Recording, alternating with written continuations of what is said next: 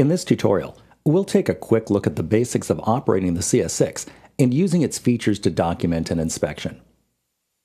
After unpacking your equipment, be sure to read the operator's manual, which contains important safety guidelines and complete information about the unit's features and operation. The CS6 can operate on a RIDGID 18-volt rechargeable battery. An AC adapter is also available for indoor use and can be ordered from an authorized RIDGID dealer. The camera connects to the monitor with the SeeSnake system cable, which is stored on the camera reel. Line up the connector's pins with the jack, and then tighten the locking sleeve until it's snug to ensure that you have a good connection and a watertight seal. If you look at the top of the monitor, you'll find a keypad that controls the camera and monitor functions. The brightness, zero, and sound keys perform the same functions as the keys on the integrated counter that's included with most SeeSnake camera reels. Refer to your camera's documentation for information on using these controls. The RM200 camera reel includes a docking handle that can accommodate the CS6. The handle is a strap, and you'll want to use it to secure the CS6 when it's docked to the reel.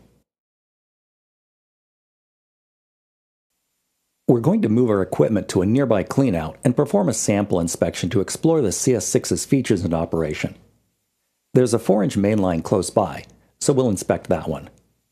Our entry point will be through a cleanout in the floor. Exactly how you set up your equipment will depend on the location. In this case, we're going to place the monitor close to the access point. We'll keep the monitor within easy reach, and we'll position it so that we can see the monitor screen and the push cable at the same time. We'll press the power key to turn the unit on. The monitor takes a few moments to power on, and we'll use this time to finish setting up.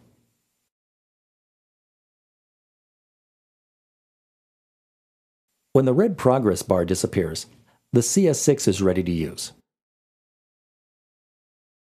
The CS6 can superimpose text onto still and video images. Press the text key to open the text entry box.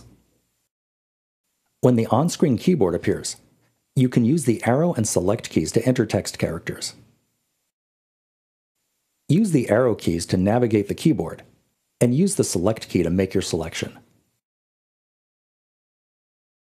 When you're finished entering text, you can close the keyboard by selecting OK, or you can press the menu key. You can reposition the text by selecting the Move icon below the text entry box. To print your text to the screen so that it can be superimposed onto images and video clips, select the green checkmark icon. To clear text from the screen, press the text key and choose Yes.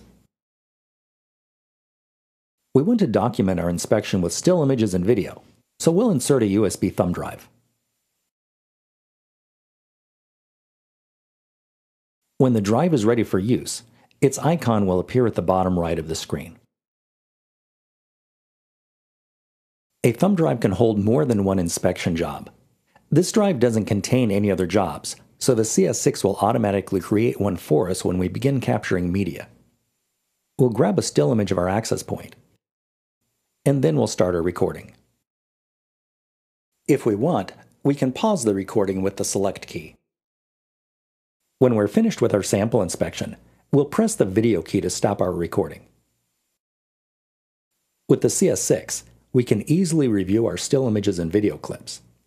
We can also preview the inspection report and add customer and job information as well as notes on captured media.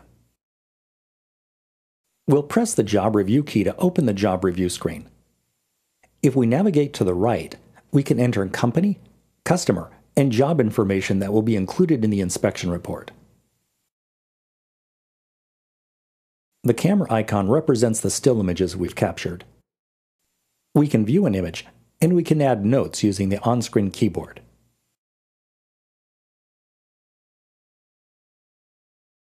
When we're done adding text, we can close the keyboard by selecting OK, or we can press the menu key and select Save. The movie camera icon represents the video clips we've recorded. We can play clips, and we can annotate them with text comments.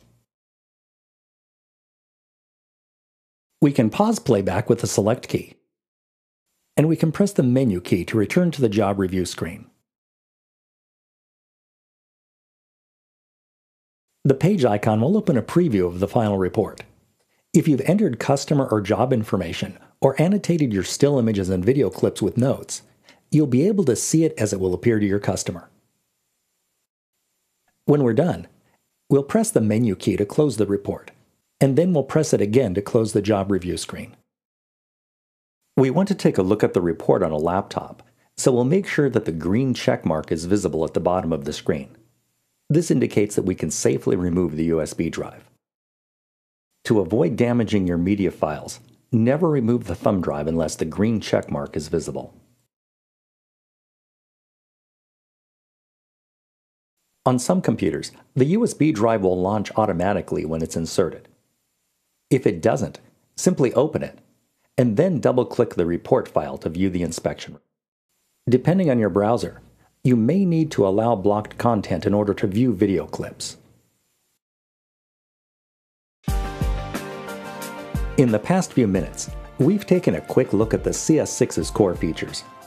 We've connected it to our camera, used its text and titling capabilities, documented an inspection with still images and video, and viewed the final customer report. On behalf of the entire RIDGID team, thank you for buying the CS6.